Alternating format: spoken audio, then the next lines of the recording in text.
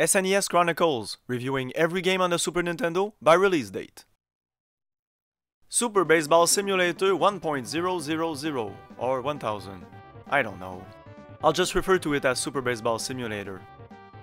Remember what I said about all the games starting with Super? And this is just the tip of the iceberg. An upgrade of the NES game with the same name, except for the Super. What looks really simple as everything you'd want in a baseball game.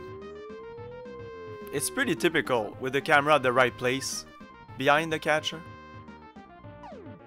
I won't really comment on the graphics and the sounds. You can see it for yourself. Nothing really special. The big difference with other games like this is you can play with power-ups. Yeah, power-ups. Each player has their set of powers, and they all cost something. But you have a limit for the game and for your team, so watch out. So this game is called Super Baseball Simulator, but for now it doesn't seem realistic at all. And the power-ups are there just for fun. If you want to play a normal game, you still can. The simulator aspect is for all the options in this game. It's pretty thorough. First, just an exhibition mode. You can choose the number of innings, and you can choose from a number of teams, and they all have their advantages. Of course, the difficulty, and the stadium. And it doesn't stop there. You can even play as the manager. Now you're gonna tell me, why play the manager? I wanna play the game. Well, it's a really neat option if you have bad reflexes and you just don't want to hit the ball but tell your player what to do. It can be very different. And you can manage everything. The batting order, the position of the players, and you have other options while the game is running. Don't worry, you'll have plenty to do. You can just watch the game if you want. And with any respectable baseball game, you have your seasons. And again, all the options. But what's really interesting is the edit mode, where we can edit pretty much everything.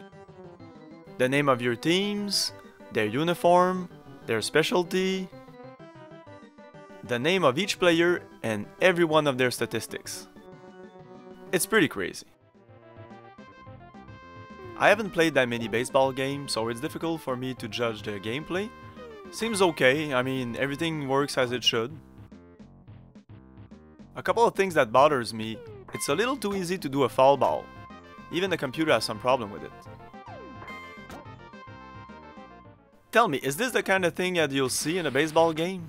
Not even relaying the ball to another player? It's a complete package, that's for sure. I mean, you have your simple, normal baseball game, and then you have the option to add power-ups on top of that. You have your classic season mode, and you have the edit mode, where we can edit pretty much anything as you want. And you can even play as the manager. Oh, and everything is saved in the game. All your edits and your season will be saved. I don't know what else you'd want from a baseball game. Definitely interesting if you're into baseball games, or any sports game on the Super Nintendo. Try it out. See you soon, guys, and remember, have fun. Peace!